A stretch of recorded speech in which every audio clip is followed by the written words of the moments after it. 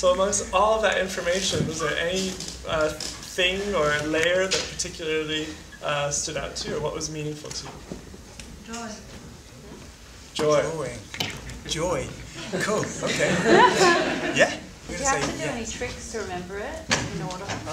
It's strange because how we worked was, so there exist on the internet 20 dances from 20 days in 20 locations. So actually, all those days, people were giving me more than just 4 seconds, more than 8 counts. So what I've had to do over the last week is take let's take 8 counts from every single person, because I'm allowed to make that selection.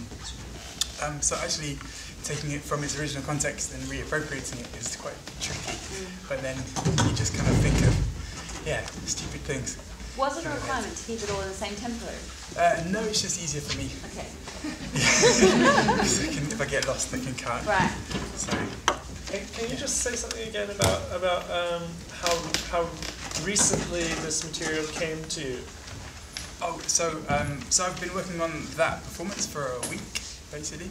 So I managed to somehow over the last month do the first 40, and then the rest I've kind of taken off, which I couldn't have done without a friend of mine who was helping me out and whipping me for the last week. Which is how he is tonight. He's called Morgan, and he's lovely.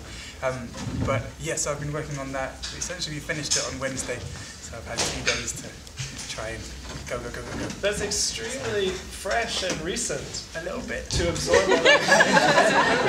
I think it shows how diverse and different everyone is, and in a way, like just portraying it through one person made it kind of give it a continuity for me, and that's what I thought was really good about it, is that you portrayed all these different characters and personalities into one person, and it made it give it a flow.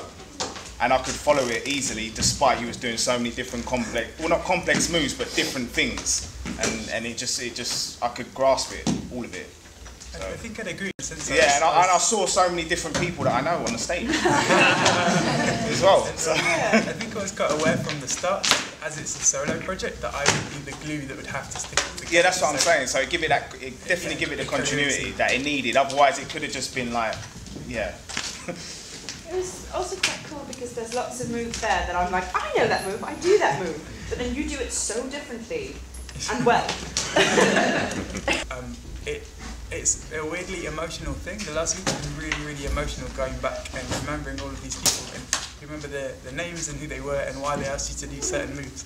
And if there was if I got asked by anyone at any point, what's that move mean? I could tell them that was this move and this came from this person, and they were 7 and he wanted me to be a dinosaur because it was his birthday or something. So like, every 4 seconds is a different kind of memory, and it's been unlearning that to make it into a piece that makes sense, because otherwise it'd be a mess.